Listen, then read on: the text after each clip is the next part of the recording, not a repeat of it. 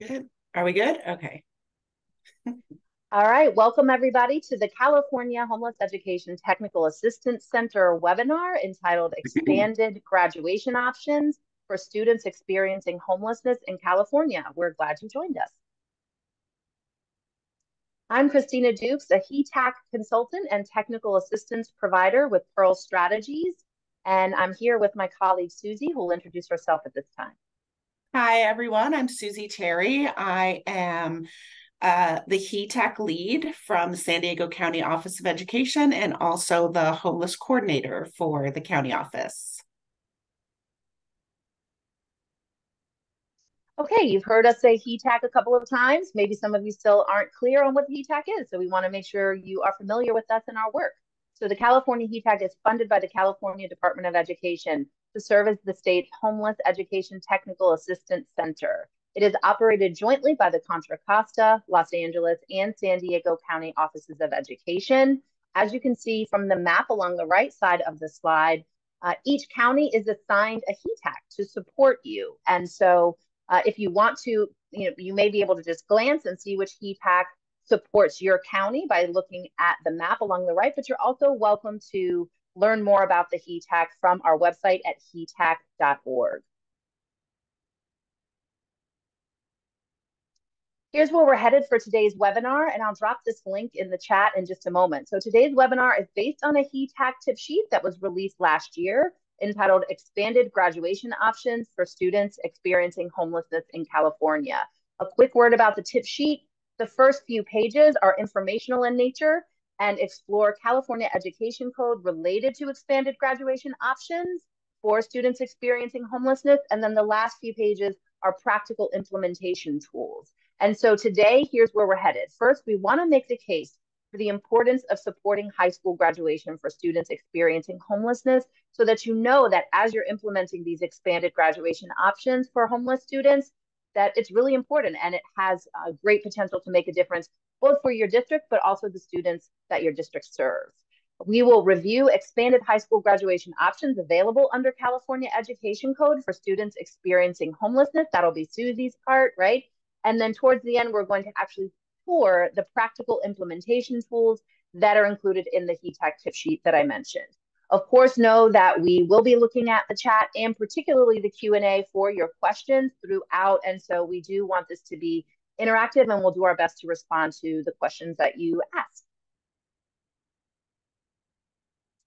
So let's first look at the importance of high school graduation for students experiencing homelessness. We've got a poll for you, a little bit of interaction. We hope you will interact with us. So here's the question, and I'll launch the poll in just a second. According to research by the University of Chicago, which youth subpopulation is at the highest risk for experiencing homelessness? I've launched that poll now, and you should be able to vote.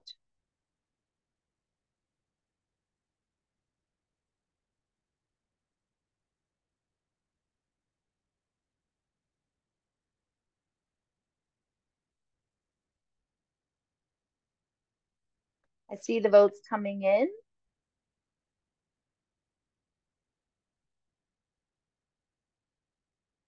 We'll give maybe 5 more seconds for those who still would like to vote.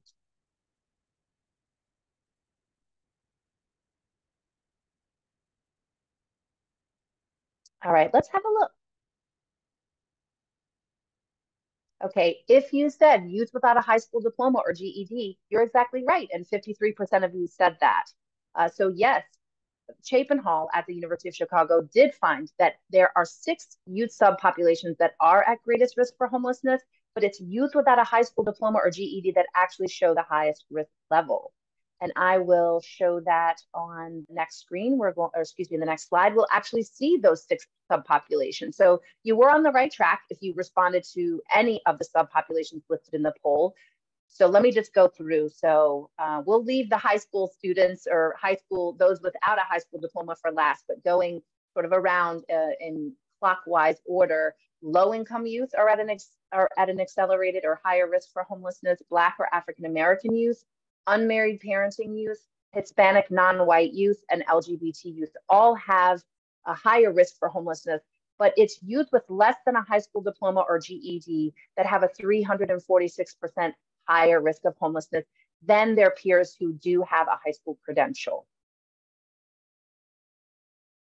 What Chapin Hall found was what they called a bi-directional relationship between experiences of homelessness or housing instability and educational attainment, meaning the one affects the other. So homelessness affects a student's ability to advance educationally, but also educational advancement affects the student's ability to secure stable housing. And so I'll let you look at those the details of that graphics there, but just know that I think an important take-home point here is intervening, right? Whether it's in the area of housing stability or in the area of educational stability and advancement, either of those pieces can be intervened and changed, and then change the trajectory of a young person's life. So let's get specific to California. According to the California School Dashboard, what percentage of students experiencing homelessness graduated high school in 2023? I'll open up that poll now for you to vote.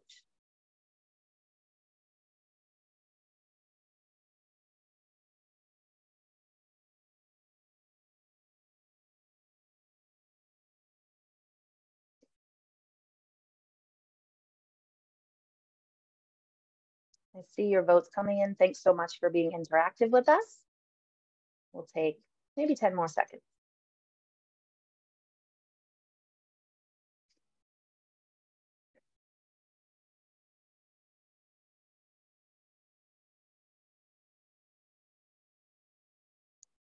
All right, I'll go ahead and close out and let's see what you thought.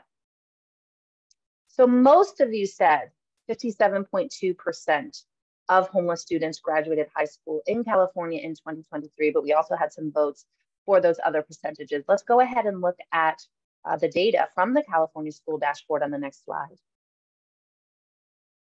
And we provided some comparison groups for you. So if you said 73.7% of students experiencing homelessness graduated, you were right, but really we want to also draw some comparisons. So starting along the left, all students in California all students graduated at a rate of 86.4%. Then in the middle, socioeconomically disadvantaged students had an 83.7% graduation rate. And then we see homeless students with a lower, that 73.7% percentage graduation rate. So we do see that students experiencing homelessness are facing risks and challenges that are leading to lower graduation rates. But also, I guess we can also see a little bit of a silver lining there, that there are still many students experiencing homelessness who have the supports they need and the resilience to be able to graduate high school. And that is a key factor in their future stability.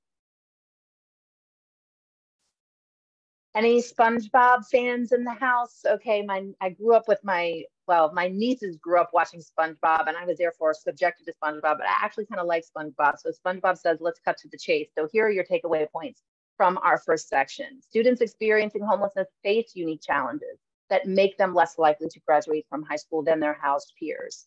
And yet, high school graduation is key to breaking cycles of homelessness and poverty. And so what that means is that your efforts to support high school graduation will have an important return on investment, both for the schools in your district or in your county and the students they serve.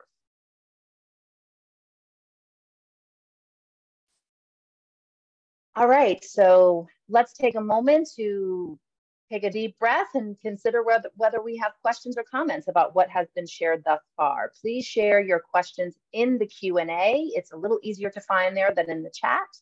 So I'll glance to see if we have any questions submitted in the Q&A. I do see a question. Will we be receiving the slides? Yes, you will receive the slides via a follow-up email, and then also they will be posted to the HETAC website within about a week. Christina, it looks like a couple people are raising their hand. I saw. We're not going to. I don't think we'll unmute right now, right? We're not going to. Yeah. If you have a question or a comment, if you'll just drop it in the chat or Q&A, that would be helpful. And Jody said, impressive stats and overview. Okay, I'm glad this information was helpful for you, Jody. Thank you.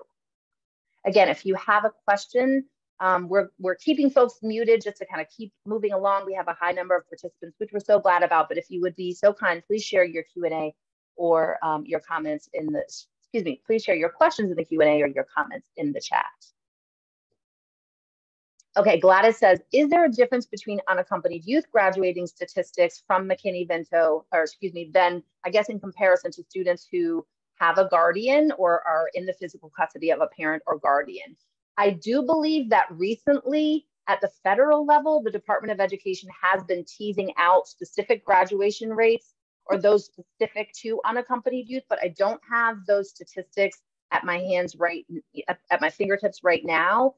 Gladys, if that is something you would like us to follow up on, you're welcome to send me an email and I can do a little bit of research and see if we can tease out graduation statistics for unaccompanied youth. Or Susie, if you know that that's readily available from California, I'll defer to you on that.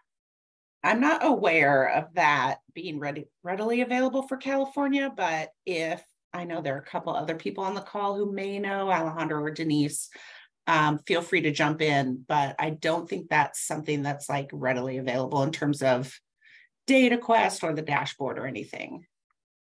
But maybe, okay, and then one last question that we'll go ahead and respond to, and then I'll turn it over to you, Susie, for our next section. So Veronica says, is there a big difference in graduation rates from foster students and homeless students? So I'll speak in generalities and then invite Susie if she wants to share more detail. We do know that both students in foster care and students experiencing homelessness have lower high school graduation rates and college graduation rates than other students. I don't have the national or state-specific data in my mind to be able to compare, but I do know that they both have lower than average graduation rates. Susie, is there anything you would want to add? I would just add that's true what you're saying, and I believe I don't have the rates for other populations readily available to me right now, but I do know that the foster youth graduation rate is, I think, even slightly lower than the homeless student graduation rate. I'll add one more thing. So on the slide that I showed comparing the graduation rates between all students, low income and homeless, that was pulled from the data dashboard, the California dashboard. And I believe that there was a graphic specific to foster students. And so I think that information is available. We just didn't include it in today's session. So that might be when you receive the slides, we link to the source on that slide. And so you could click on that and then look to see the graduation rate for foster students. If I can do that as Susie presents, I'll drop that information in the chat for you. And I will turn it over to you, Susie, for our next section. Thank you, Christina. Okay, I'm going to take some time now to discuss the different graduation options available to students experiencing homelessness under the California Education Code. So first I want to ask what you guys think. The California Education Code provides students experiencing homelessness who transfer schools after their second year of high school with flexible options for graduating from high school. What are some reasons? Feel free to share in the chat. What are some reasons that you think this flexibility might be needed? And I see we do have some, Alejandro shared the dashboard link that Christina was referencing, and we also have someone who shared the foster youth graduation rate. So going back to that previous question, and then I see people sharing about moving and changing schools, different requirements at different schools, not being able to complete a full semester, gaps in graduation. Thank you so much, everyone, for participating. There are so many responses coming through the chat. I got to back up a little bit. Moving schools, lack of credit accumulation, school mobility, too much movement. So a lot of you talk about gaps in education, movement, lost records. So I'm just going to go ahead and go to the next slide and talk a little bit about why all of those, everything that was shared is absolutely right. Those are all reasons why flexibility is important for students experiencing homelessness. So in spite of the fact that federal and state statutory requirements provide for school stability with our school of origin we still see that students experiencing homelessness experience high mobility rates. And so even though there are provisions in place to sort of protect school stability, that's not always possible. That's not always what happens. So we still, like you guys all noted, have students moving around a lot. Across LEAs, across districts, multiple times over the course of their school career. Every time a student transfers schools, we know that they can lose up from 4 to 6 months of academic progress. We know that from the research. We know that sometimes you may, if you're lucky, get into all the same classes, but those classes might not be using the same textbook that you were using at your previous school. Maybe they're even in the same textbook, but they're 2 or 3 chapters ahead of where you were. So each time a student transfers schools, there are many barriers to their ability to be able to keep up and have success in those classes when they're transferring. And so acknowledging some of these barriers, the California legislature enacted the Ed Code 51225.1 to expand high school graduation options. I often refer to this as the graduation exemption. I know a lot of people sometimes will refer to it by the original bill number, which was, some people will say the 1806 option. I try to stay away from referring to it by the bill number because there've been subsequent bills that have added to the language in the law. So for purposes of this training, I want to make sure everyone's aware we're referring to 51225.1 in the Ed Code, which are the expanded options. So the expanded options really center around exemption from LEA graduation requirements. So just about every LEA will have requirements for graduation that they enact through their school boards that are in addition to the statewide minimum requirement. A lot of you are probably familiar. Sometimes it's a senior project, or it's extra like foreign language year, or any of the additional requirements that are enacted that are above and beyond the statewide minimum. So under California Ed Code, an LEA must exempt a student experiencing homelessness who transfers schools anytime after the completion of their second year of high school from all that additional coursework or other requirements that your LEA has adopted that are in addition to those statewide requirements, unless the LEA finds that the student is reasonably able to complete all of their graduation requirements in time to graduate high school by the end of their 4th year. So in other words, they're on track to graduate with everybody else. They can meet all requirements by the end of their 4th year. Then and the LEA finds that to be true, then they don't have to exempt them from graduation requirements. The LEA also must make a determination of eligibility within 30 days of the date that a McKinney-Vento student transfers into a school within the LEA. So 30 days from the date of transfer, the LEA has to have looked over the student's records and made a determination about whether or not they're eligible for this exemption. And we're going to talk more about eligibility requirements in a second. But first, the Ed Code references educational decision makers. And so I want to spend a second on that. So the Ed Code references the person holding the right to make educational decisions for the pupil.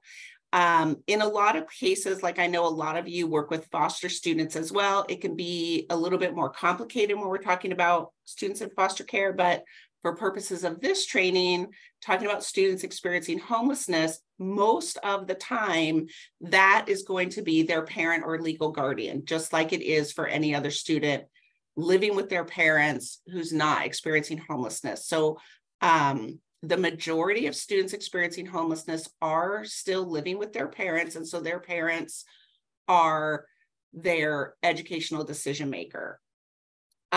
The Ed Code also grants the following students the right to serve as their own decision maker. So a student that's over the age of 18 holds their own educational rights and can make their own educational decisions. Sometimes students turn 18 before they graduate, and so we do see that.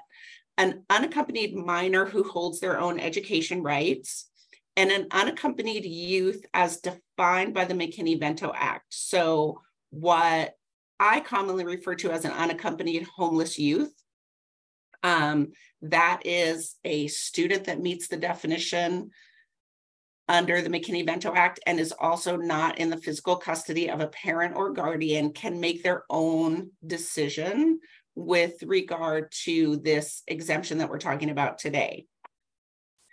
Okay. So let's talk a little bit about eligibility for the exemption. So again, I want to note that the first bullet on the slide says, to be eligible, a student must be experiencing homelessness as defined by the McKinney-Vento Act. And those are the students we're talking about today. This section 51225.1 of the Ed Code also applies to some other student populations, including foster, military, migrant, former juvenile court, community school. But for this training today, we're focused on students experiencing homelessness. So I just want to note that, yes, this section does apply to other populations. So they're experiencing homelessness and they have transferred schools after their second year of high school. And the LEA has determined that they are unable to reasonably complete all of the graduation requirements, like I mentioned earlier, those that are in addition to the statewide requirement, in time to graduate by the end of their fourth year of high school. So let's talk about determining what year of high school they're in. This question comes up a lot because the eligibility criteria specifically states transferring schools after your second year of high school. So to determine whether a student is in their third or fourth year of high school, when they transferred schools, the LEA should use whichever of the following mechanisms that will qualify a student for the exemption. The intent of this Ed Code is really around dropout prevention and thinking about keeping in mind what Christina shared about risk of homelessness and the important role that education and a high school diploma plays. So we're looking for ways, in a sense, that will qualify the student for the exemption, not necessarily have eligibility criteria geared towards keeping them out. So you can use the number of credits that a student has earned to the date of transfer. You can use the length of the student's school enrollment, what they were enrolled in as like freshman, sophomore, junior when they transfer, or if they have significant gaps in their school attendance, you can use their age as compared to the average age of a student in their third or fourth year. So for example, if a student shows up and hasn't been to school or has barely been to school to earn any credits in their 9th or 10th grade year, but they are the age at which you would enroll them as a junior based on their age. So for the determination, you want to look at what you have available to you that will help you qualify them for the exemption. There's a question in the chat about a student have to be currently experiencing homelessness, or could they qualify if they have a history? And I'm going to answer that question within the next couple slides. And then once I get to it, I'll point it out. And if it didn't fully answer your question, let me know, okay? But we do have an answer to that coming up. But first, let's talk about the options they have available to them under this exemption. So a student that has been deemed eligible, there are three options available for them under this ed code. So the first is to graduate in 4 years, stay on track with their cohort, graduate after 4 years, meeting only the state graduation requirements. So exempting them from all the additional LEA requirements. The second option would be to take an additional year, so to graduate in 5 years and complete all the LEA graduation requirements. So the state graduation requirements and everything that the LEA requires for graduation.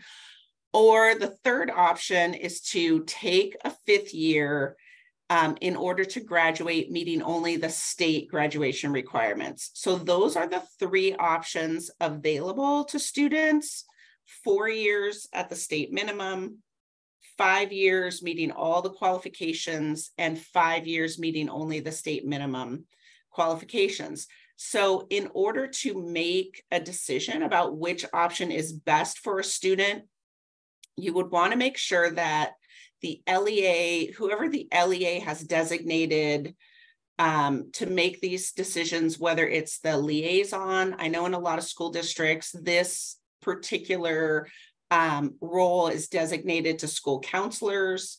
Whoever it is from the LEA is consulting with the student and the student's educational decision maker. You want to be having a conversation with the student about which of these options is going to be best. And we are definitely going to talk more about those conversations coming up. But I do see, I'm going to talk a little bit about notifications, but I do see that there is, actually, I'm going to stop for questions right after this slide. So give me a second. I know we have a couple questions in the chat and in the Q&A. But I just want to make a note first about there's notification responsibilities within the statute. So I mentioned earlier that eligibility should be determined within 30 days of the date of transfer. If the availability of the exemption is something a student qualifies for, it's available to them, they should be noticed of that within those 30 days.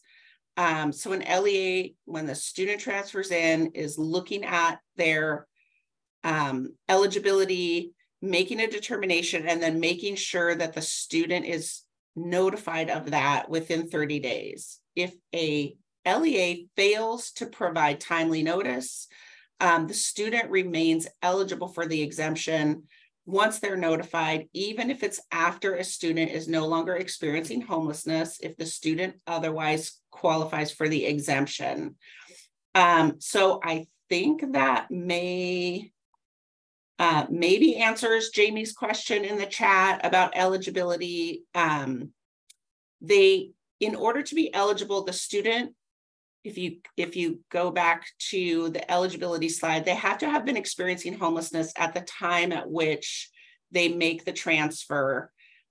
If somehow they don't get picked up by your LEA as like being a McKinney-Vento student right away, or that they were eligible for the exemption right away, or maybe you just didn't get the notice to them right away, even if they are at that time no longer experiencing homelessness, they are still eligible.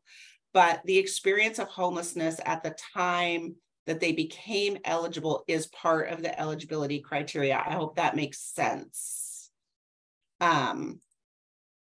Or I could just be making it more confusing. One of my other panelist members can let me know if that's what I'm doing. Okay, I'm going to look really quick at a couple of these other questions. We have an immigrant. Are you going to say something, Christine? I was just going to field the questions for you. So I've answered most of the questions that were submitted in Q&A. I'm still looking at the chat. Jeannie has a question. Does an 18-year-old immigrant student who is new to the district, I think she means has transferred into a California school from a school in another country, would they qualify for the exemption? So my answer to that, and I'll let the other panelists chime in as well, is if they meet the eligibility criteria of they are experiencing homelessness as defined by McKinney-Vento. So just being an immigrant student doesn't necessarily qualify them. But if they meet eligibility criteria because they are experiencing homelessness, and the transfer is after what would have been their second year of high school, then I would say that they qualify.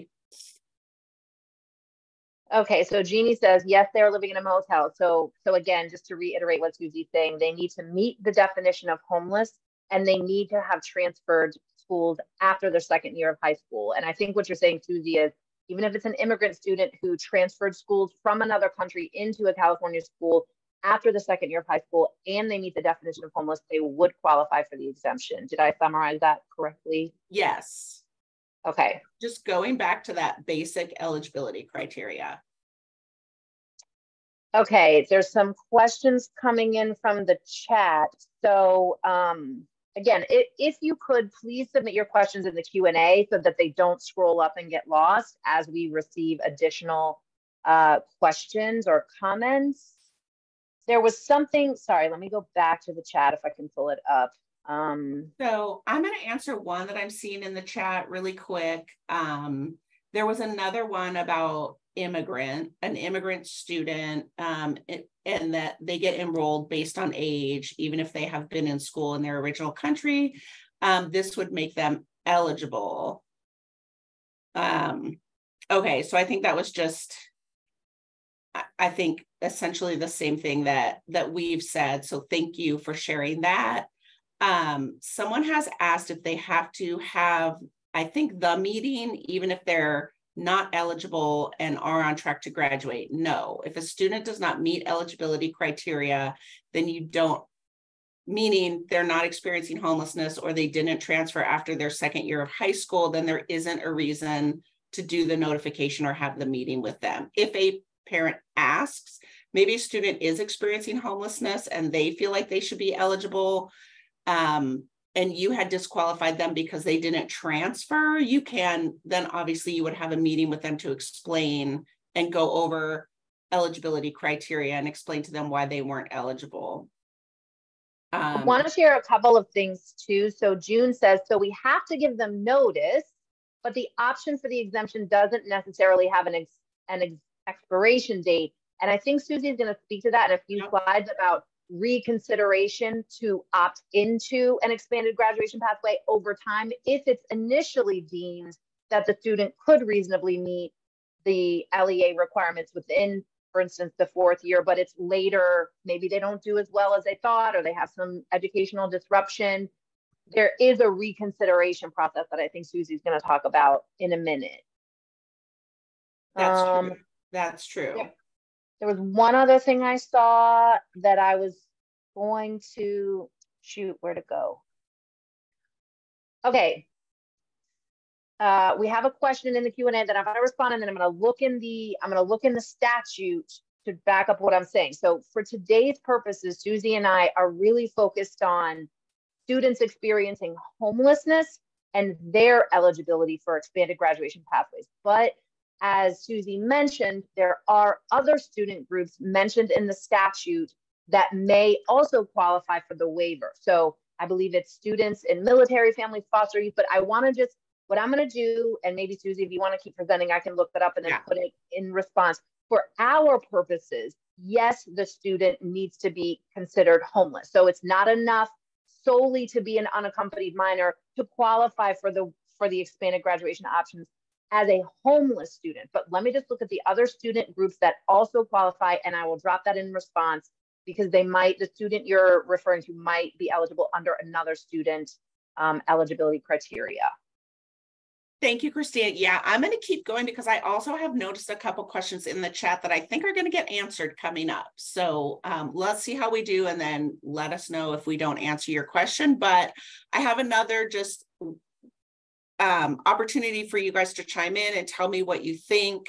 LEAs must consult with eligible students to help them make an informed decision as to whether to pursue a graduation option.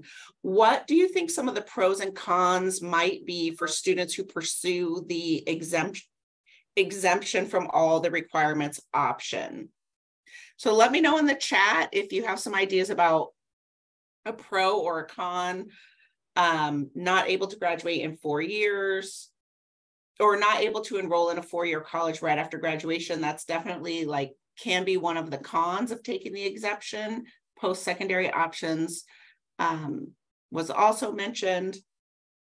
That is definitely correct in that both of those comments that we got are part of the discussion that you want to have with students around their options.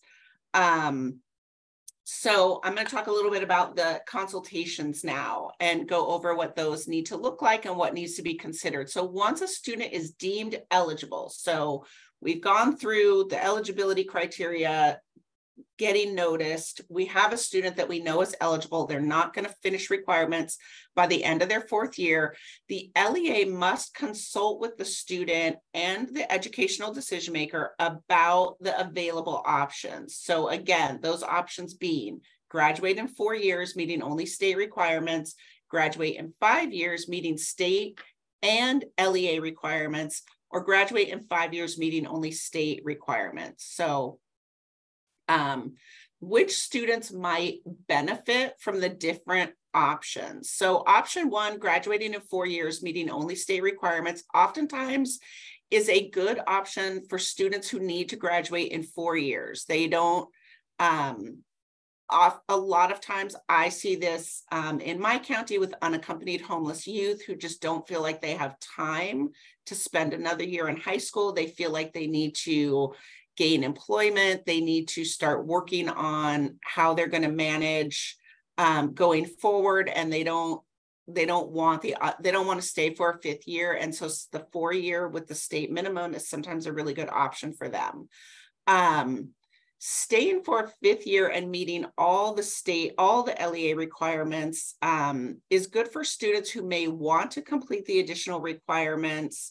They just have kind of run out of time, but they're doing well in school, they're enjoying school, and they're looking at the possibility of attending a 4-year university. So sometimes the 5th year is a good option. They can get it all done, they can do all the work, and have everything they need to gain admission to a 4-year university.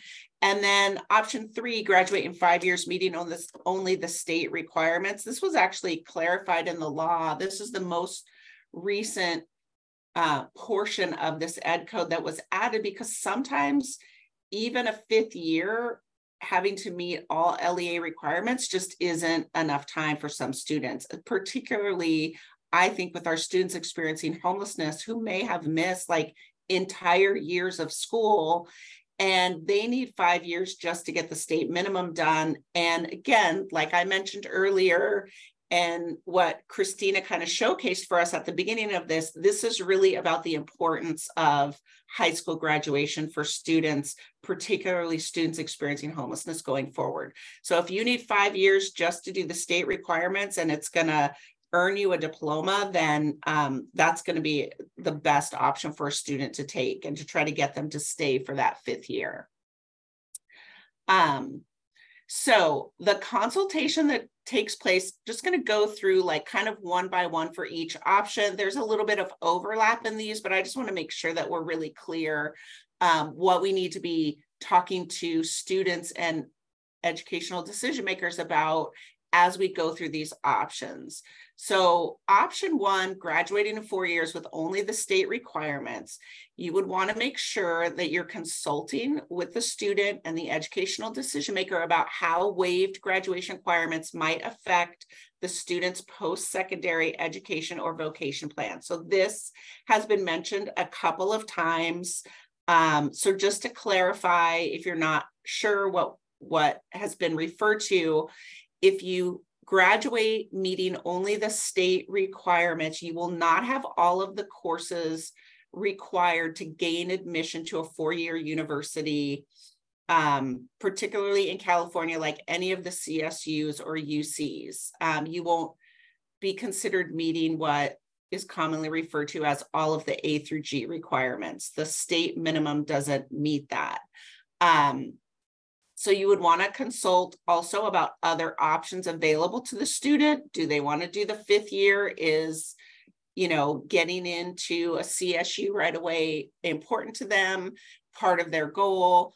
They can take a 5th year. You can talk to them about any possible credit recovery options that may be available to them, and transfer opportunities available through the California community colleges. So if you get a high school diploma with the meeting only the state requirements, it doesn't mean that post-secondary education is now like off the table for you. It just means that you may have to start at a community college and then transfer into a 4-year university. So you want to make sure that students are understanding that as well, like what the transfer opportunities are available to them. There may also be at your campus dual enrollment opportunities that can help them make up credits or get a head start. And then you want to make sure that you're reviewing all their academic data with them and any other relevant information to be able to make this decision together about which is best. So that's option 1.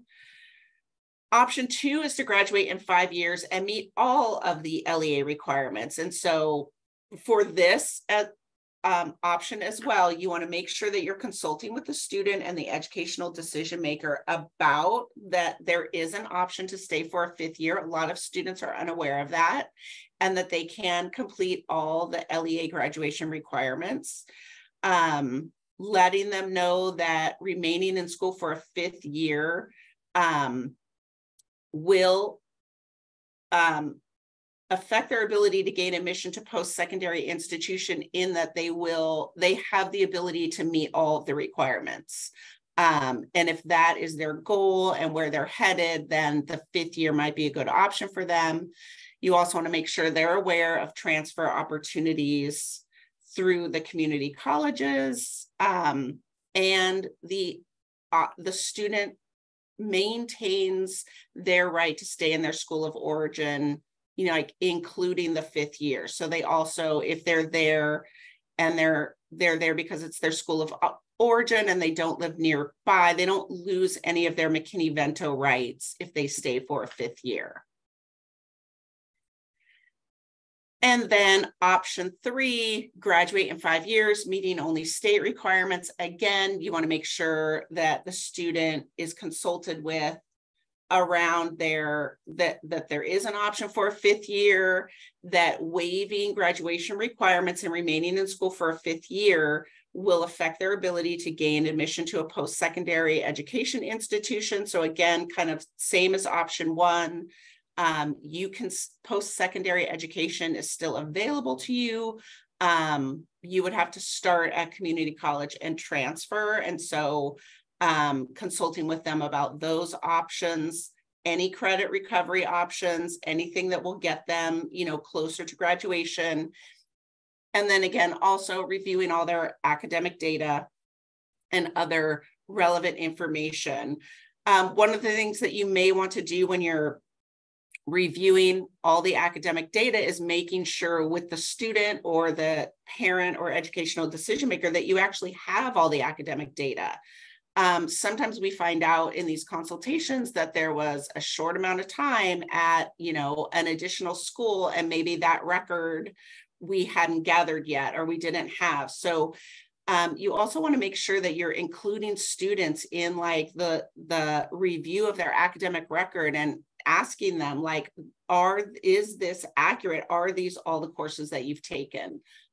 So that if they're like, no, I'm sure I took world history at high school B, you can be tracking that down and making sure they're getting everything that they should be getting. Okay, Christina brought this up, and I think this is going to answer a couple of the questions that we had come in earlier. If a student is not eligible for the exemption from the graduation requirements in the year in which the student transfers schools because the LEA has determined that they're on track to graduate, like earlier on when I talked about the eligibility requirements, it is stated in the statute that if the LEA determines the student is on track to graduate, they can meet all of the requirements, then they don't have to, then they're not eligible for the exemption. So if that happens, then there's a requirement that eligibility for the exemption be reevaluated. So in the statute, it says within 30 calendar days of the following academic year. So if this happens during their junior year, before their 12th grade year, you want to make sure you're reevaluating whether or not they're still on track. You can also reevaluate at other times during the year. In addition to that, and you may want to, a lot of times a school counselor becomes aware that something's happening in a student's life. All of a sudden, they're absent a lot, they're missing a lot of school. It looks like it's going to affect their ability to pass a couple classes. You know, at the semester break, let's reevaluate if they're on track and what we need to be doing about it. It's really about kind of staying on top of those students when we can. And then providing written notice to the student and the student's educational decision maker as to whether or not the student qualifies for the exemption. So also keeping up with the notification requirement around that. And then also if a student is deemed eligible, providing the required consultation about any of the different options that we just reviewed with the student. So a student can be deemed not eligible and then become eligible before they make their way to graduation.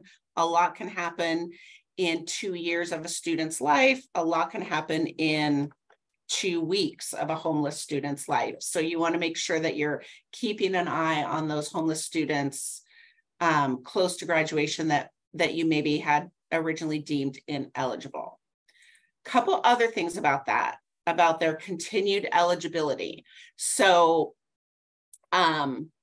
what we just discussed, if a student initially is not exempted from graduation requirements or has previously declined the exemption, maybe you found them eligible and they were like, nope, I'm not taking that. The LEA shall exempt the student at any time if the student qualifies for the exemption and it is requested by the student or the student's educational decision maker. I want to say essentially this means a student can change their mind about accessing the exemption. If they originally decline it, the option does not go away for them. And again, I feel like it's easy to think about this in terms of the importance of dropout prevention for these students that we've been talking about throughout this webinar.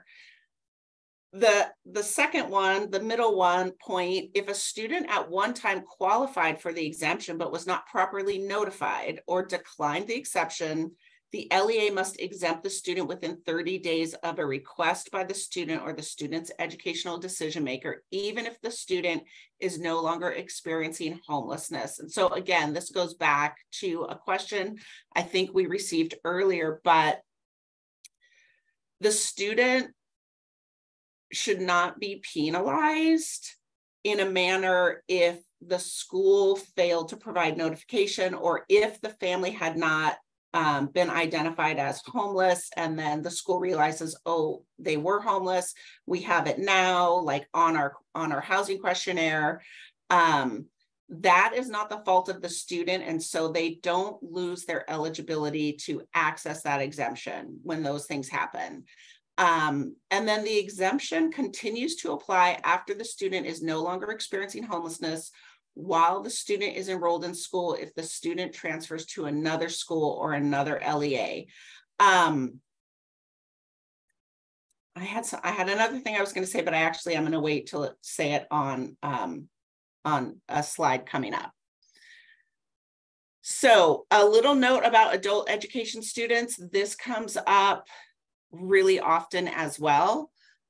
Students experiencing homelessness who are enrolled in an adult education program, regardless of the student's age, do have these expanded graduation options available to them.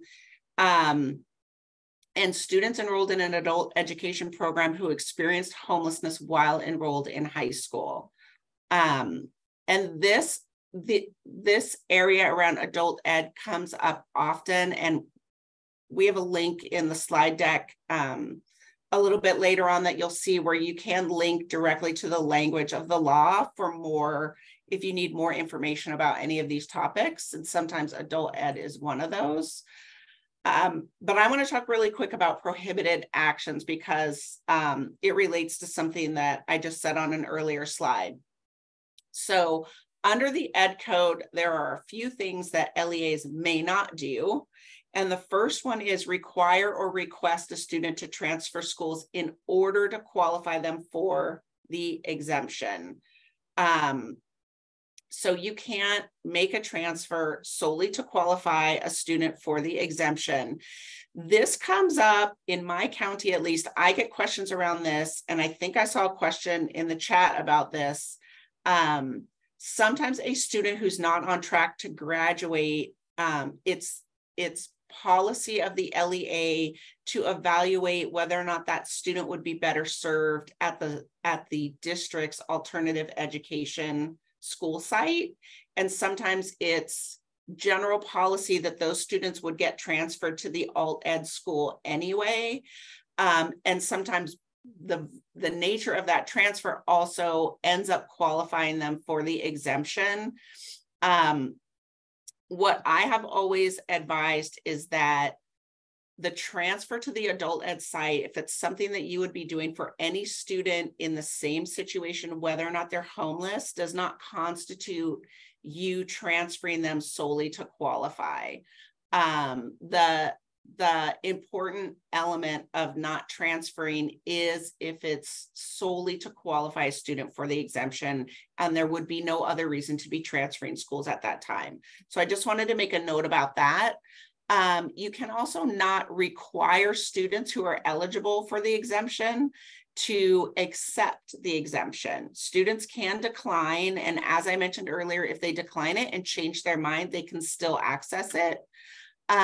You also cannot deny students who are eligible for the exemption enrollment in or the ability to complete courses for which the student otherwise is eligible, including courses needed to attend an institution of higher ed, regardless of whether or not those courses are required for statewide graduation requirements.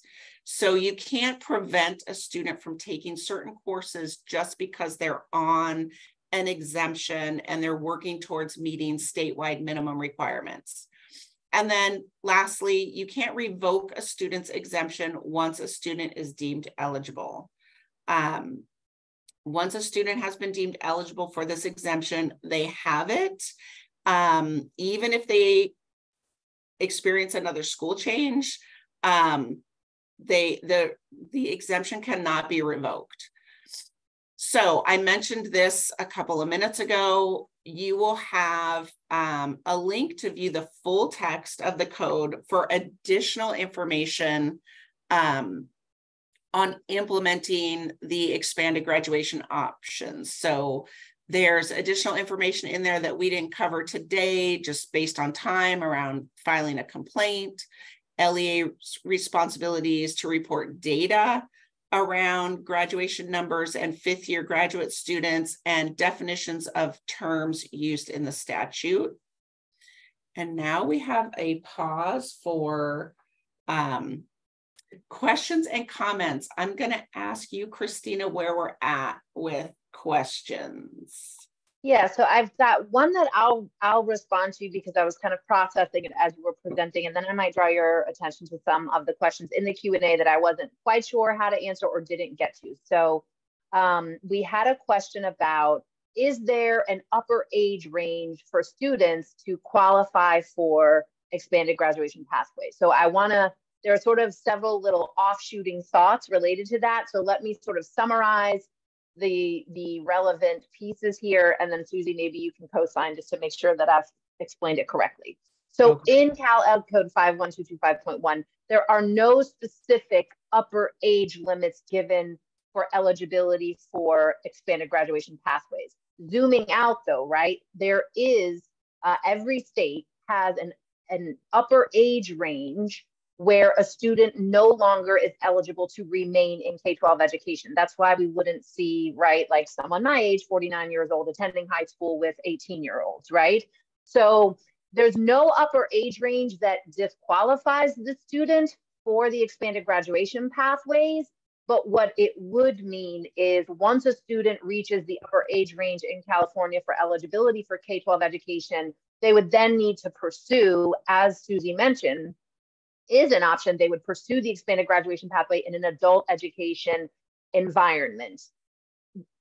The one thing, and then I'll turn it over to you, Susie, just to co-sign, and hopefully I've said that correctly. The one mention of age in Cal Ed Code 51225.1 is when a student is 18 years old or older or under 18 years old. And the application there is not about eligibility for the expanded graduation pathways, but about education decision-making rights. So I just want to clarify, once a student reaches age 18, they hold their own education rights, with the exceptions and additions that Susie mentioned earlier. So an unaccompanied homeless youth who's 17, 16, 15 can also hold their own education rights. But that's really the only age-specific reference in 51225.1. Susie, did I say that correctly? Is there anything you would add? Completely agree with everything you said. When talking about age requirements, I mean, you gave the same example that I give. As long as a student is eligible for public education, I get this question a lot just around McKinney-Vento rights. Like, can a student still be identified as McKinney-Vento once they're 18? McKinney-Vento is a federal law which covers education, K-12 education. And as long as a student is eligible for K-12 education, they're eligible under McKinney-Vento, which makes them eligible under this statute. So I don't know if that just helps, adds, but it's essentially what you said. Okay, one question that came in that I thought I knew how to answer, but then I hesitated. So Lisa says, okay, so to be clear, all three options, all three expanded graduation pathways require a student to go to a community college before transferring to a four-year university, correct? I think, okay, what we do know is if a student gets a state diploma and does not meet additional LEA graduation requirements, they will not have met the requirements for direct entry into a four-year university. They would definitely need to start in a two-year.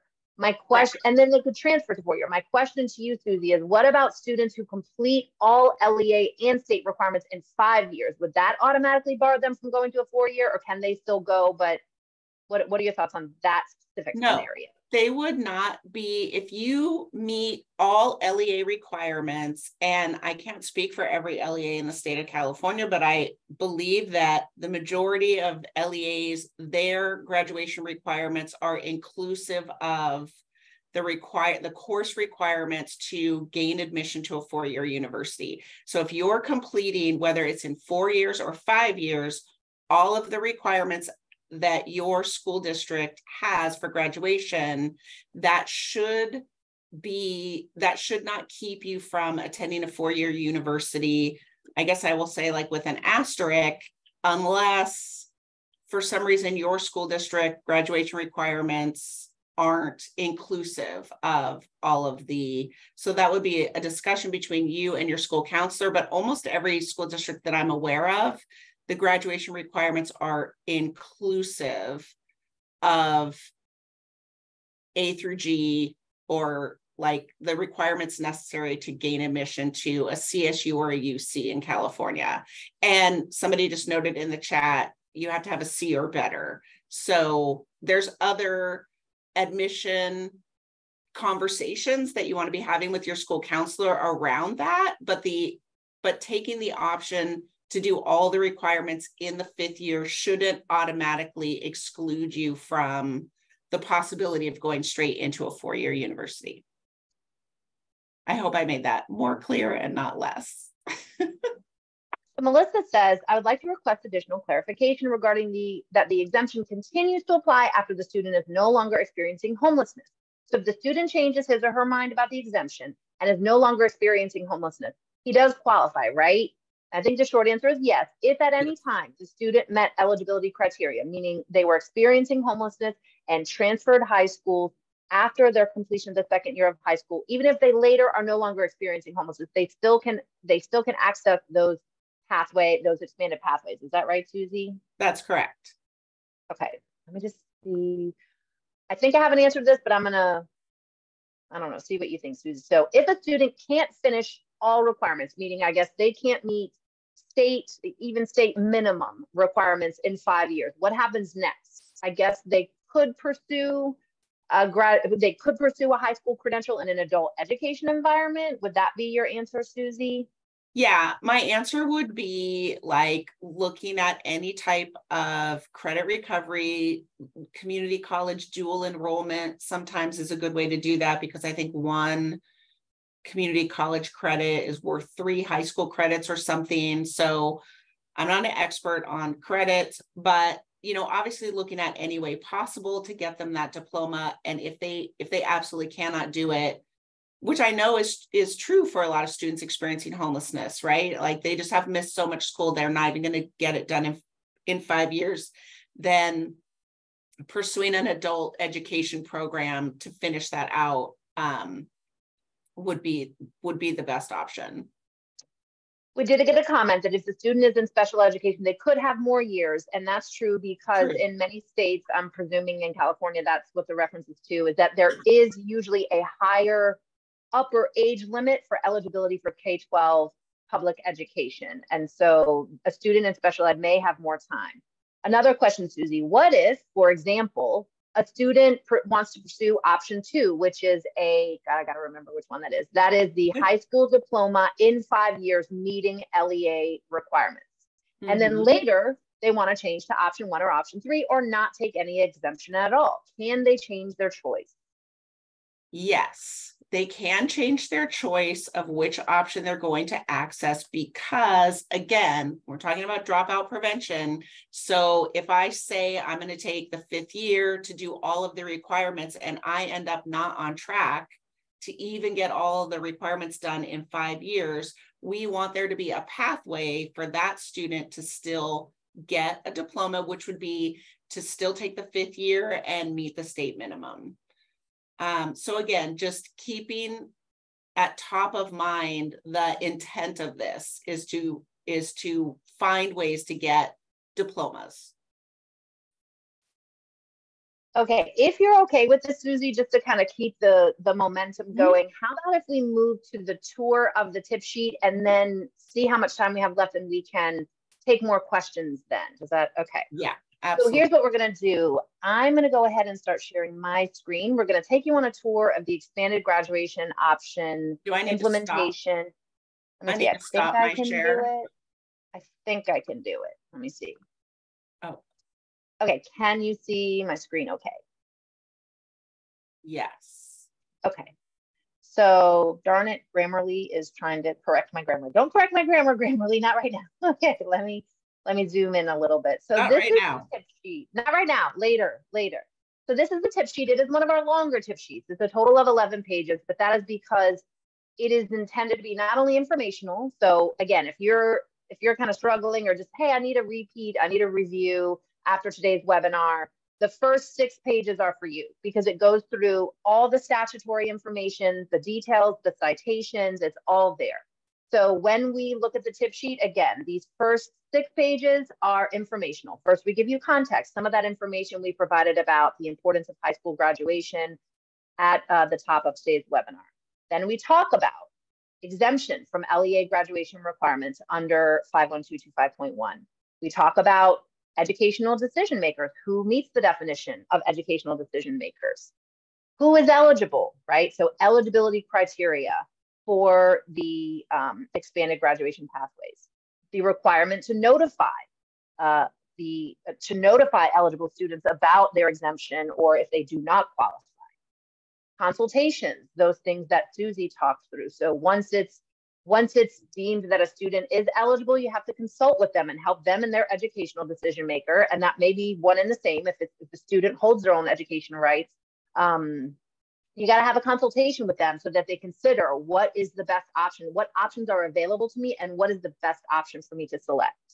Then we talk through additional, right? So the 5th year, the LEA graduation requirements in the 5th year, the exemption from LEA graduation requirements in the 5th year. Again, those are those options 1, 2, and 3 that Susie walked through. We talk about reevaluating exemption eligibility, the continued exemption eligibility for students over time, And then students pursuing an expanded graduation pathway in an adult education environment.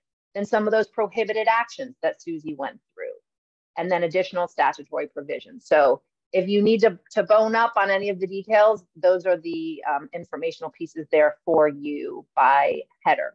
Then we get into some of the implementation tools. Now, the reason that this particular tip sheet is provided to you in Microsoft Word format is so that you can, some of these are things you want to fill out and use as forms. So you can use them, you can customize them for your district, but we wanted you to have some practical implementation tools. This first tool, this first page, are guiding questions for LEAs to consider as they're implementing expanded graduation pathways. So considerations for identifying eligible students, for analyzing credits and reasonability, meaning is it reasonable for a student to meet all LEA graduation requirements in 4 years, only state graduation requirements in 4 years, all LEA requirements in 5 years, or only state requirements in 5 years. Then documenting notification, consultation, and selection of expanded graduation pathways, and then revisiting graduation option eligibility and choice or selection. So these are just things for your LEA to consider as you're implementing 51225.1. Then there are student level strategies. So when you're working with an individual student, what steps to take to consider whether they would be eligible for expanded graduation pathways, and if so, which one, and how to consult with them about that and notify them. So firstly, gather student transcripts and analyze their credits. That's going to help you know, did they transfer schools after the completion of their, sorry, actually that's step 2, but look at their credits to see if they might be considered eligible for the expanded graduation pathways, and then determine if the student has completed the second year of high school. That's all going back to, are they eligible? Then it's conduct a credit analysis to help understand, okay, could they complete an LEA diploma reasonably in 4 years? If they can, then you don't offer the exemption, right? If they cannot, that's when you look at the other options that may be available to them. Then it's, okay, now we need to notify the students and have a consultation so that they can select the pathway that is best for them. And last but not least, once the pathway has been selected, you want to support the student in making sure that they have enrolled in the proper courses to meet the graduation requirements for the pathway selected. Then if you need a worksheet, right, to crunch numbers, to crunch credits, to see where the student falls in terms of meeting LEA requirements or state requirements, you can do that here on this worksheet for the individual student.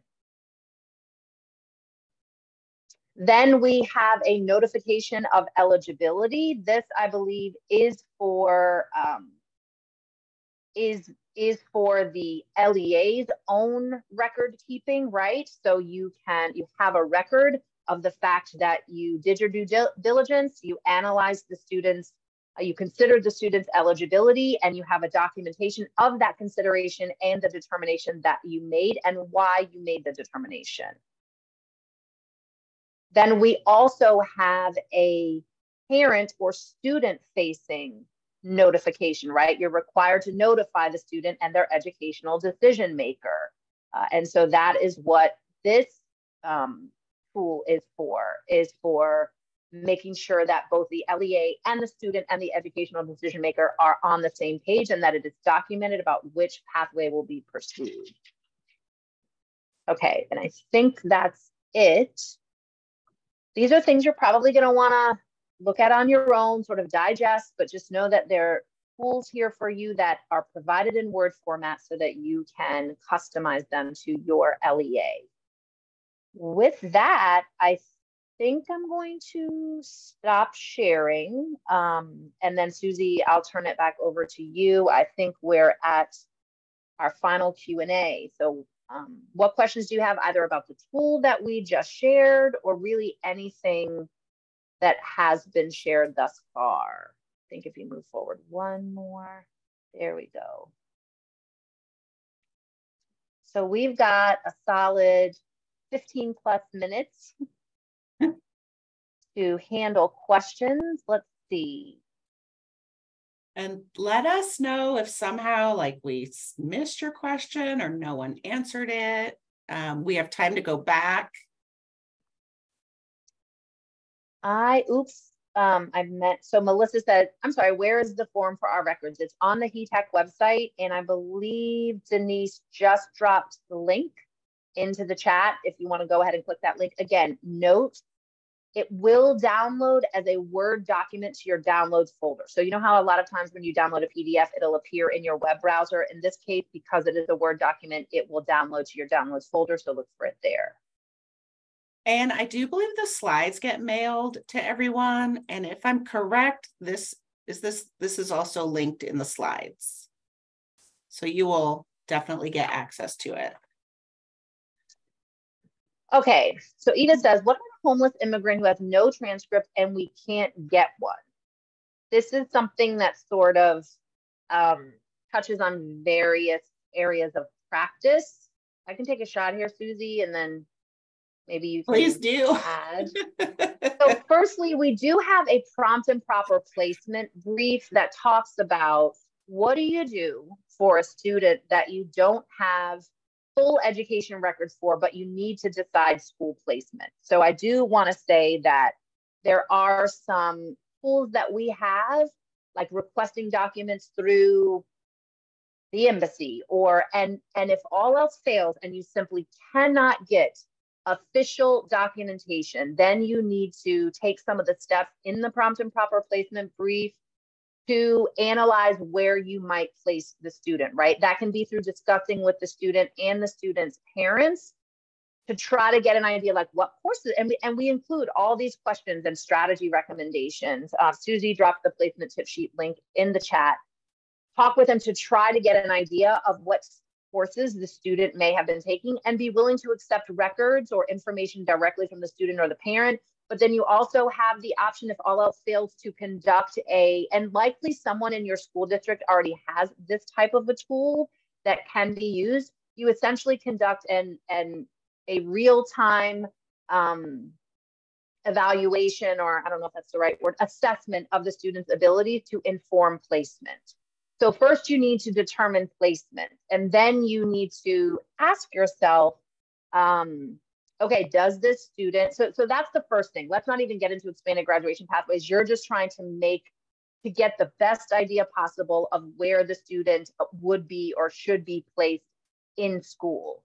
If after those steps have been taken, you realize, then you consider, would this student be eligible for expanded graduation pathways? Meaning, have they changed school? Did we just enroll them? It sounds like you're saying they've just come to us from another school and we are now enrolling them. They could qualify as a newcomer student. That is another group of students who are eligible under 51225. But if they are a homeless student and you determined that they transferred into your school after completion of their second year of high school, they would be eligible. You don't necessarily have to have a transcript to determine that placement. Susie, did I do okay there, or yeah, what are your thoughts? Yeah, no, same. I don't think I have anything to add. I did add the link to the prompt and proper placement, which is a HETAC tip sheet. And there are a number of links on that tip sheet to places you can go to try to get help in tracking down transcripts. It takes time and effort and capacity. But yeah, aside from that, I wouldn't add anything to your answer. Susie, do you happen to know this? So a question from Amy. You referenced that California has an upper age for high school students for eligibility for K-12 education. What is that age? Do you happen to know that, Susie? I do not. I know that if you have an IEP, you have until 22 to finish high school. I'm looking online to see if I can find it, or if anyone on the webinar knows. I don't know that. If Denise or Alejandra might know the answer to that. No, I'm more familiar with special ed and the keeping going up until 22. And then, but if they're 18, you'd want to, we usually consider adult ed at that point, depending on what time of year they're coming in. But again, I don't have the exact reference. And somebody in the chat just said, I believe you could be 19 in high school, but not 20. And that sounds very familiar to me. I think in our largest district at 19, there is an adult ed option that you kind of can transfer into. Oh, Heidi, thank you, Heidi, for chiming in from CDE. She believes this is a local policy, which it would very well be true. Let me see. I am looking on the Education Commission of the states to see what I can see about California. Thank you, Eva, for also adding English learners. While you're doing that, there was a question about how an unaccompanied minor would go about getting their own ed rights. I'm assuming this is related to an unaccompanied minor who's not considered homeless. There are a couple things I think about that, and I'm definitely not an expert if a student is not homeless, but the first thing I would say is to take a close look at their living situation and see how stable it is, and see, if maybe there is area under the McKinney-Vento definition where they fit.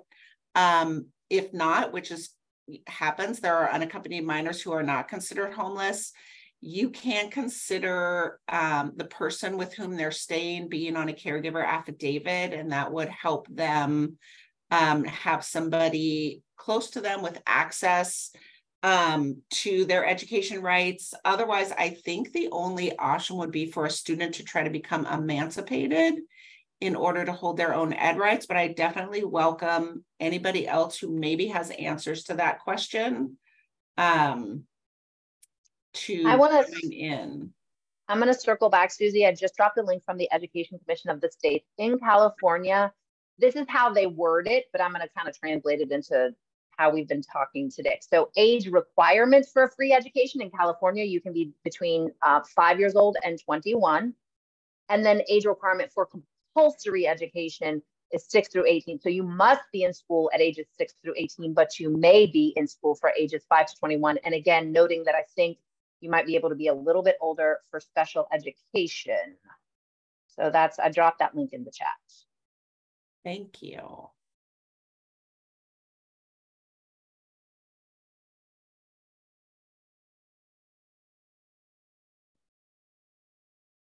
Stacy asked a question that their problem is more frequent on the lower end, in that they have students who are not yet 18, have completed a 4th year and cannot transition to adult education yet, but due to the number of credits needed, aren't a good candidate for a 5th year.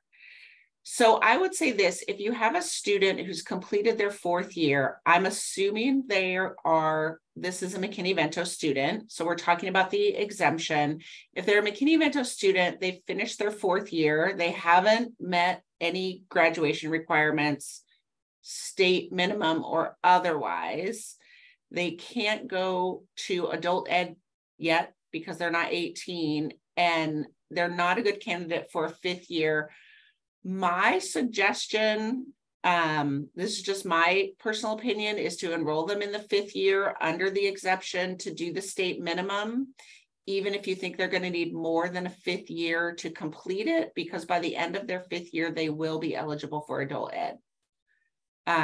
That's my thought. I don't know, Christina, if you have anything that you would add to that, or anybody else on the panel.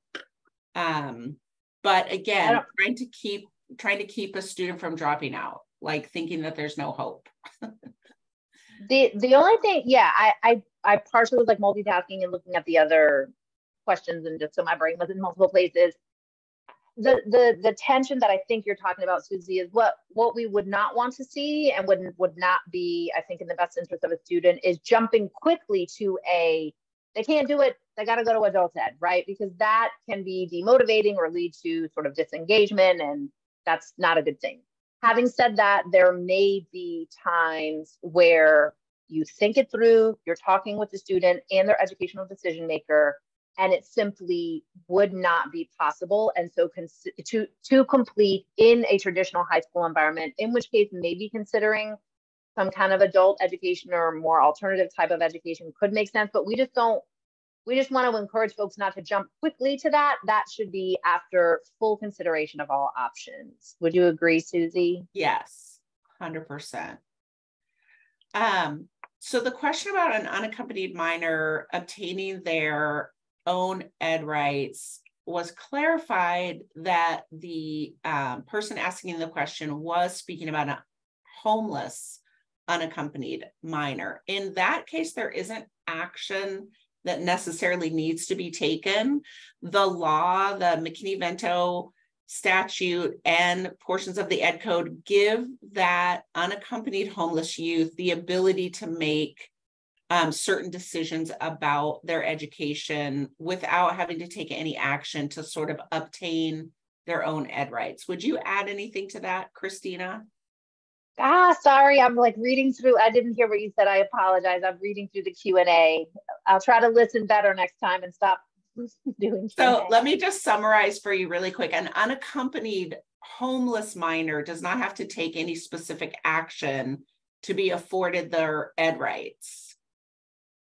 No, you're right. So specifically in 51225.1, it names unaccompanied homeless youth, whether they've reached age of majority or not, that they can hold their own education rights. The only thing that I said, and you might have just said this, Susie, that I said previously is if it's a 12-year-old, right, who meets the definition of unaccompanied youth. So, well, I guess they wouldn't be in high school at that point, right? So sorry, I'm just kind of thinking out loud. In most cases, right, high school age students are going to be, you know, upper teens, right? And so they're probably able to consider with good, solid consultation and advice what is in their best interest. Having said that, it doesn't hurt to have caring, supportive adult or a caregiver, if there's a caregiver involved in the student's life, or school guidance to help them be informed and equipped to make a decision in their own best interest. But if they meet the eligibility criteria for the exemption and they're an unaccompanied homeless youth, they do hold their own ed rights. And I just want to add that McKinney-Vento gives them the right to around school selection. Like there are a couple places in the law where the law directly gives, like this particular section of the Ed Code gives them the right to make this decision about their exemption. McKinney-Vento gives unaccompanied homeless youth the right to enroll themselves, specifically the school selection right. So there isn't a specific action that has to be taken on the part of the youth. There was a question that I think is a follow-up in the chat that says, what if the unaccompanied homeless minor is a special education student? If you're asking about the exemption, there aren't any differences around eligibility or notice or implementation of the graduation exemption for a special ed student, except that they do have longer, that they're eligible to meet graduation. If you're talking about ed rights and an unaccompanied homeless minor and special education, that's actually kind of a whole other training that we do. And I would definitely invite you, if those are your questions, feel free to reach out to me. There are answers to like who can sign an IEP and all of that for an unaccompanied homeless youth. That again, like are actually part of a separate training. So I don't want to take too much time on that, but you can also access that training. The unaccompanied homeless youth training is archived on the HETAC webinar, and you can watch it and look at the slides. I think it's addressed in the slides to that training. So if your question is just about unaccompanied homeless youth, I'm going to kind of table that for this particular webinar. That makes sense. If you don't mind, Susie, let me just share my thoughts on that. And then I'm looking at the time, and Denise asked us in the chat, hey, let us know when we're ready to move to share the evaluation, which I think we probably should head that direction so we can get people out on time. There's nothing in Ed Code 51225.1 that says an unaccompanied homeless youth can't hold their own education rights if they're in special education. So there's nothing in Ed Code 51225.1 that says that. But as you know, under IDEA, there are requirements about about who can serve as a student's educational decision maker, right? And so that's where we get into this this territory of the complex interplay between different statutes. I think, right, so once a student reaches age of majority, if they have the capacity to serve as their own educational decision maker, they can.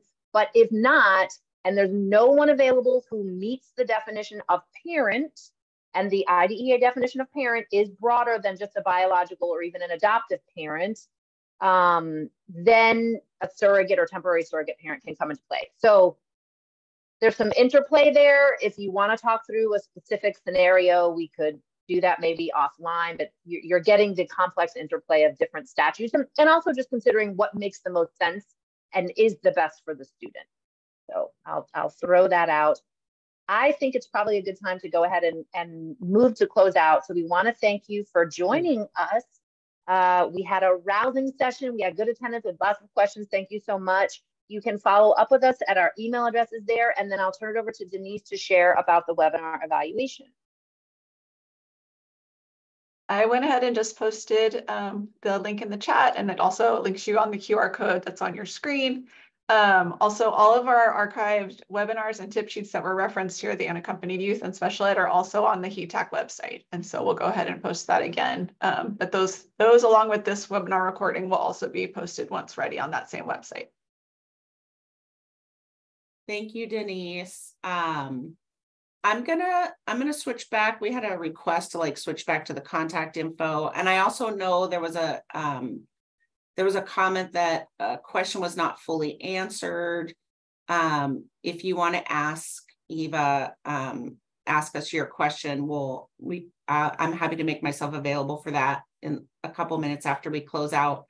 And then again, I posted the tip sheet on special education that the HETAC also did that does speak to unaccompanied homeless youth. And I also just want to encourage you to check out the archived webinar on unaccompanied homeless youth if those are your questions. But for today, I hope we answered your questions on the graduation exemption. I think with that, we are right at about time. So I'll drop in the chat once more the link to the evaluation. Please do share your thoughts. Thank you so much for joining us, and we hope you have a great rest of your day.